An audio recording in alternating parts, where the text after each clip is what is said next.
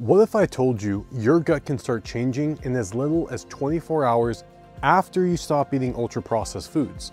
Within the first day, the overfed inflammatory bacteria that thrive on emulsifiers, fake fibers, and artificial sweeteners start losing fuel. They literally begin to starve. By day 2 or 3, the microbes linked to cravings, bloating, and blood sugar crashes start shrinking, and the bacteria that love real fiber finally get room to grow.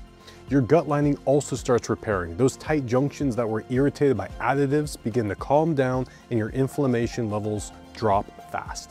Around the 1 week mark, something wild happens. The bacteria that produce short-chain fatty acids, your gut's healing molecules, start rising again. That means better digestion, smoother energy, and fewer cravings. And here's the part most people don't realize. Your taste buds, those are going to shift too. Foods that used to taste boring suddenly taste sweeter, richer, and more satisfying because your brain isn't being hijacked by engineered ingredients anymore.